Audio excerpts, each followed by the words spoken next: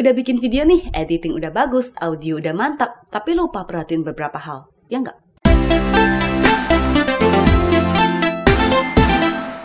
Hai, nama saya Trisa, panggil aja Cici Risa. Selamat datang di channel saya. Dan jika ingin channel kamu ngembang, maksudnya berkembang, silahkan subscribe channel ini dan aktifkan lonceng notifikasi.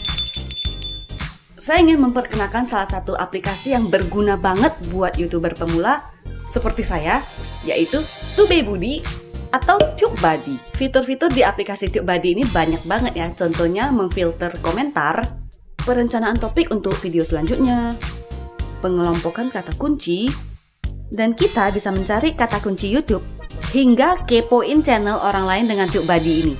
Pokoknya aplikasi ini berguna banget deh buat kalian yang ingin ngembangin channel. Link download akan saya tulis di deskripsi video ini. Tenang saja, aplikasi TubeBuddy ini bisa dipakai di HP dan PC atau laptop. Aplikasi TubeBuddy ini ada versi gratis ya, dan menurut saya itu udah cukup banget buat maksimalkan channel kita. Tapi kalau memang mau versi berbayar, fitur yang disediakan itu akan lebih lengkap. Untuk versi HP bisa bayar pakai pulsa. Untuk versi PC atau laptop, saat ini hanya bisa bayar pakai kartu kredit dan PayPal. Yang mau saya ceritakan di video ini tentang TubeBuddy adalah fitur best practice check-nya. Ini adalah pedoman bagi kita hal-hal apa aja yang perlu diperhatikan saat kita upload video. Nggak mau dong udah bikin video bagus-bagus, tapi saat diupload kurang dimaksimalkan. Ya udah, yuk langsung aja kita mulai. Saya kasih ilustrasi dulu ya. Ini adalah judul, deskripsi, dan kata kunci yang sudah saya sediakan untuk video ini. Nggak usah kaget duluan ya. Ya elah Cici, ini kok sok Inggris sih? Prinsipnya sama, yang penting saya akan menjelaskan semudah mungkin. Langkah pertama sebelum mengupload video, biasanya saya mengubah nama file name sesuai dengan judul yang akan saya pakai nanti. Ini nggak perlu terlalu dipermasalahkan sih, hanya aja kita bisa melihat file name mentah dari video-video yang udah diupload. Contohnya seperti ini. Ini adalah video lama saya, dan masih bisa dilihat nama file saat diupload. Kita upload dulu. Kalau upload dari HP, tampilannya seperti ini. Ini saya upload dari laptop, sama aja. Setelah video selesai diupload, yang pakai HP bisa edit judul, deskripsi, dan kata kunci pakai aplikasi YouTube atau YT Studio seperti ini. Bisa download aja di Play Store, tapi pengeditan dari aplikasi ini kurang maksimal ya. Saya sarankan edit melalui browser dengan mode desktop, tampilannya akan sama seperti di PC atau laptop, dan lebih lengkap. Jadi kita ke studio.youtube.com dan klik video ini. Lalu klik logo pensil untuk mengedit video. Pertama saya akan mulai dari kata kunci atau text link. Ini adalah penjelasan singkatnya. Kalau dari TubeBuddy dibilang usahakan mencantum kata kunci yang umum dan spesifik. Klik more options atau opsi lanjutan. Tulis kata kunci di bagian ini. Nah, YouTube itu memberikan kapasitas maksimal 500 karakter untuk kita isi di bagian kata kunci ini. Pergunakanlah semaksimal mungkin. 500 karakter ini termasuk spasi dan tanda baca lainnya ya. Biasanya saya cek dari Microsoft Word dari sini. Ini lebih dari 500 karakter ya. Nggak apa-apa, nanti bisa dihapus. Yang perlu banget saya tekankan di sini adalah sebaiknya kata kunci ini jangan ngarang sendiri. Usahakan pergunakan kata kunci yang muncul di kolom pencarian YouTube seperti ini kalau di HP.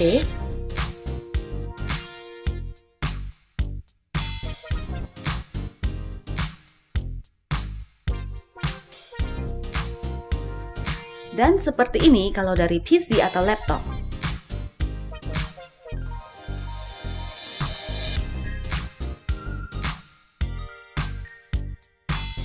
Ini supaya YouTube itu lebih cepat mendata video kita. Ibaratnya gini, YouTube itu udah ngasih bocoran ke kita. Ini nih daftar kata kunci yang sering dicari orang. Dan ingat, kata kunci ini harus relevan dan sesuai dengan video kita. Untuk lebih detail mengenai pemilihan kata kunci ini, akan saya buatkan di video terpisah ya. Karena kalau diceritakan di sini bakal panjang banget ini video. Nah, ini adalah kata kunci yang udah saya siapkan. Dan ingat, satu kata kunci dipisah dengan tanda koma. Jangan menggunakan hashtag atau tanda pagar.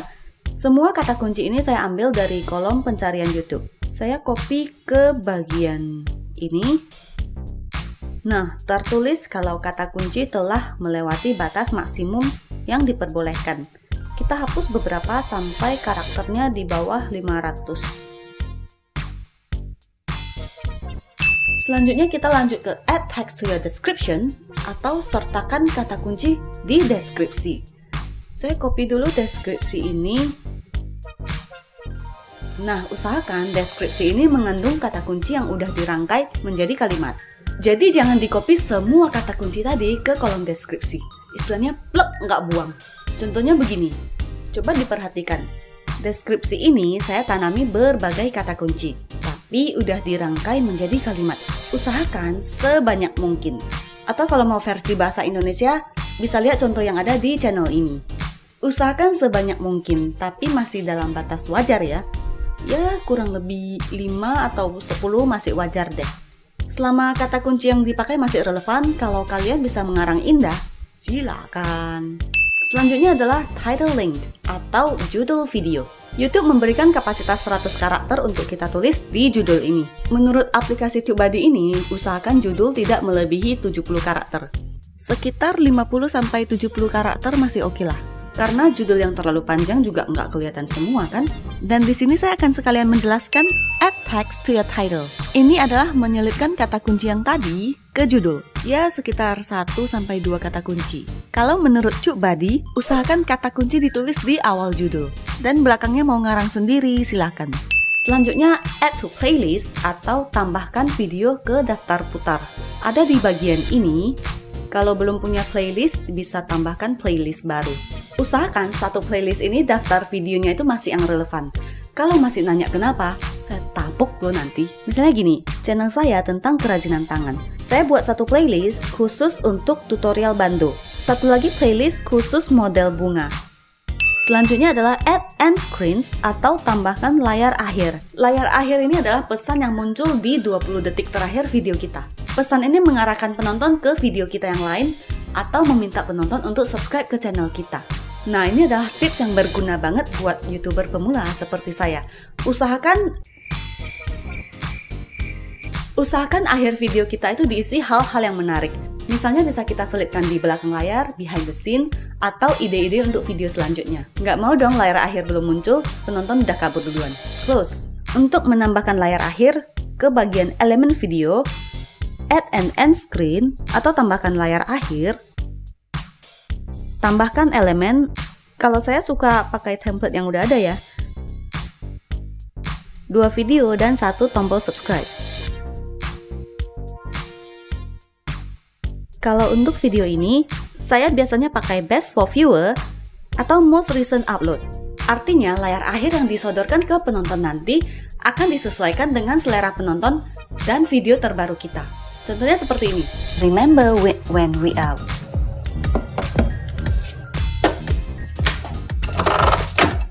Selanjutnya kita add cards atau tambahkan kartu. Kartu apa nih? Pernah kan lihat tulisan yang muncul di kanan atas? Misalnya gini, saat saya bilang, kalau ingin tahu 100.000 view itu saya dapatnya berapa sih? Kalian bisa klik huruf I yang muncul di kanan atas ini. Nah, inilah yang disebut dengan cards, semacam notifikasi untuk mempromosikan channel kita atau video kita yang lain.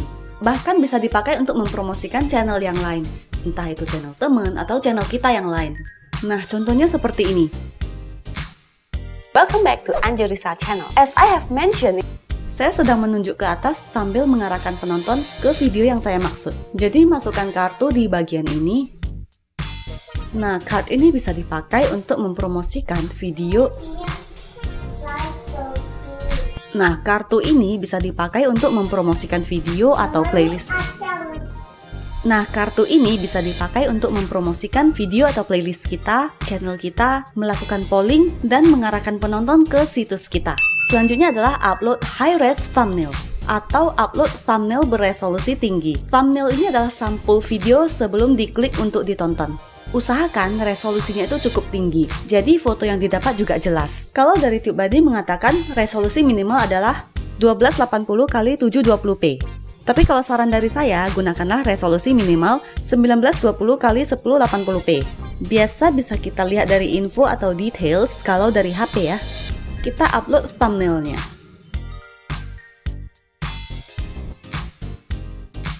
Setelah ini, jangan dipublikasikan terlebih dahulu ya. Ada langkah penting terakhir yang belum kita setting. Set dulu video ke private atau unlisted. Private atau pribadi artinya hanya kita yang bisa menonton dan beberapa akun lain yang udah kita pilih. Kalau unlisted atau tidak publik, artinya dapat ditonton dan dibagikan oleh siapapun yang punya link video. Dan ini sekilas perbedaan dari video pribadi, tidak publik, dan publik. Yang terakhir adalah add captions atau tambahkan teks atau subtitle. Subtitle ini adalah menuliskan apa yang kita ucapkan di dalam video. Contohnya seperti ini. Welcome back to Anjurisa channel. I just received a package from Blanketan the other day. This fabric is very soft and it's perfect for headbands, especially for babies because it's so soft and delicate. Subtitle ini bisa dibilang fitur yang sangat saya andalkan dalam membangun channel ya, baik channel yang ini maupun channel saya yang lain. Selain mempermudah penonton yang mengalami gangguan pendengaran, subtitle ini juga berperan dalam membuat video kita itu lebih mudah ditemukan. Sebagian besar orang menganggap pembuatan subtitle ini sangat susah, ribet. Kalau tahu shortcutnya, bikin subtitle itu sebenarnya cepat dan gampang banget. Saya akui bikin subtitle ini lebih mudah pakai laptop. Kalau pakai HP saya nggak sanggup, layarnya kecil dan nggak leluasa. Salut deh sama kalian yang YouTuber modal HP. Pembuatan subtitle secara detail ini akan saya buatkan di video terpisah, karena panjang banget sumpah. Jadi ini saya akan berikan penjelasan singkat ya, add captions ini seperti apa. Kita ke video, details, setelan lanjutan, dan subtitle. Atau bisa langsung ke bagian subtitle ini.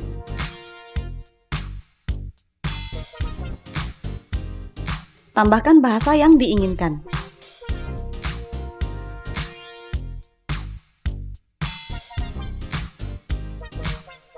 Kalau sudah punya file beserta timingnya seperti ini, bisa klik upload a file. Atau bisa pilih yang ini untuk menyesuaikan timing secara otomatis. Tapi fitur otomatis ini hanya tersedia dalam beberapa bahasa yang sudah pernah saya bahas di video yang ini. Nah, ini disebut kartu yang sudah saya bilang tadi. Saya akan buat subtitle baru. Saya kurang suka timing otomatis dari YouTube, jadi biasanya saya hapus. Dan grafik yang terlihat ini adalah suara saya. Dan ini saya sudah menyiapkan narasi. Copy aja ke sini dan tekan enter. Saya akan edit waktunya jadi sama dengan durasi video ya, yaitu 6 menit. Sesuaikan aja grafik ini dengan narasi. Hello, my name is Trisa. You can call me Risa. Welcome back to Dan Anjurisa tekan channel. enter. As I have mentioned in this video that one of the most common problems when we make a bow headband Enter lagi. is that the bow tends to flap. So in this video, I want to make another no flap.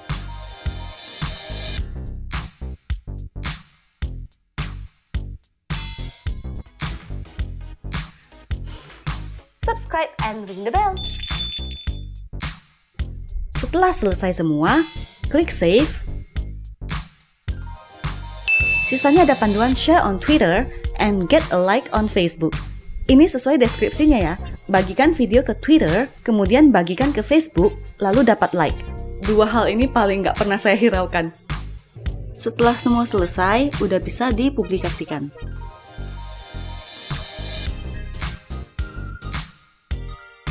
Sepuluh tahun kemudian. Nah, ini videonya sudah dipublikasikan ya. Kalau versi gratisannya, ada beberapa fitur yang nggak bisa dicek langsung dari sini. Upgrade required ini maksudnya kita harus membeli versi pro-nya biar bisa dicek. Ini bukan hal yang perlu dikhawatirkan ya. Kalau tetap mau ngecek, caranya adalah klik bagian ini supaya checklistnya ini akan dikirim ke email.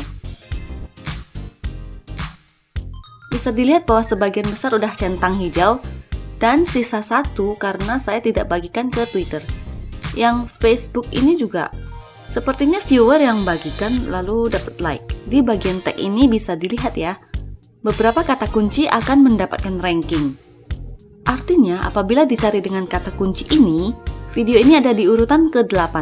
Begitupun juga dicari dengan kata kunci ini, ada di urutan ke-7. Istilahnya untuk kata kunci ini Saya juara 10. Ingat kalau ranking ini disesuaikan dengan device atau perangkat yang sedang kita pakai. Jadi jangan heran kalau baru upload video aja kita udah bisa dapat ranking pertama, kedua, ketiga. Tapi kalau dicari pakai HP lain, gak ada. Ranking ini juga selalu berubah ya, sesuai dengan performa video kita. Entah itu per jam atau per hari, bisa dilihat kan rankingnya beda-beda. Ingat kalau semua ini udah centang, bukan berarti video kita itu pasti banyak yang nonton. Pasti viral. Ini hanya pedoman dari TubeBuddy ke kita. Nih daftar yang mesti dicek saat kamu upload video. Oke, saya harap tutorial ini mudah dimengerti. Kalau ada pertanyaan, isi di kolom komentar. Sampai jumpa di video selanjutnya. See ya! Nah, YouTube itu memberikan kata. Ijibekong. Apa ya? Ijibekong, cijikong.